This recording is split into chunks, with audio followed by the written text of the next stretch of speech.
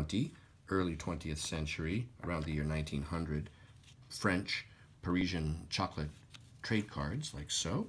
They're all color lithographed. And they have this very interesting appearance about them.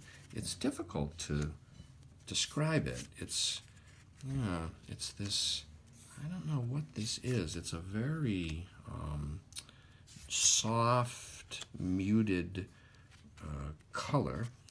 These are all historical, like theater-type scenes or views, activities. Like here's a bullfight. Here's some firefighters, like so. The cards. Oh, look at that great one of the parade, the Carnival of Nice. Here's a nice religious procession view. There's a military color guard or something like this, and on board of a ship. Okay. Oh, look at that.